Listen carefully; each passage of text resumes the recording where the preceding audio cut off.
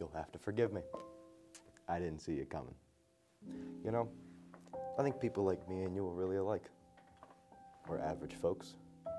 From Roosevelt to Reagan, Caesar to Carter, from the charlatans to the Charlemagne. We're all average folks. We don't hold any high office. But I want to talk to you today about a little office by the name of class president.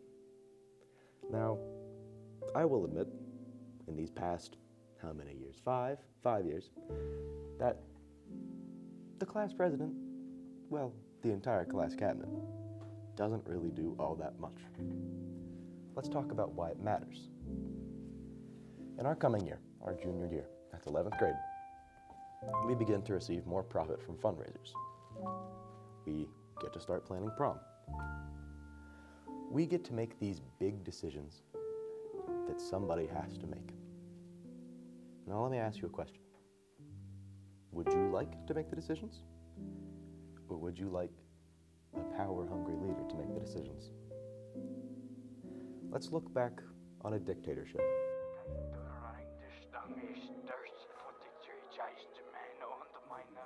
The people didn't make the decisions there. And what has happened to all dictatorships at some point? They all fell.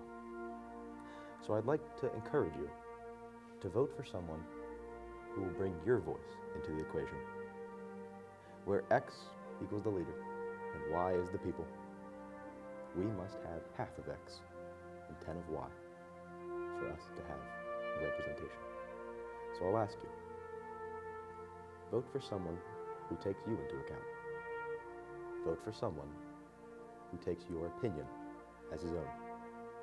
Vote for Zachary Beegle. Thank you.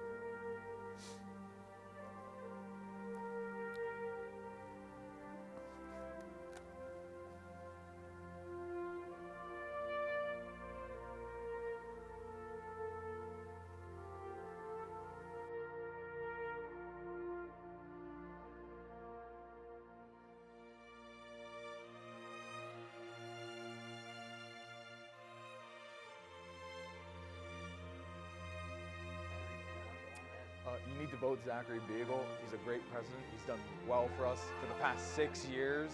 It's vote him. Great president. Okay. Zach Beegle is the best president you can ever have. Do not vote for Abby. Vote for Zach. Yep. Vote for Zach Beegle. Best one out there. Yep. Vote for him. Thank you, Mr. Beegle. Thank you. I appreciate that greatly. Mr. Middlesworth, it is an honor to have your emotions.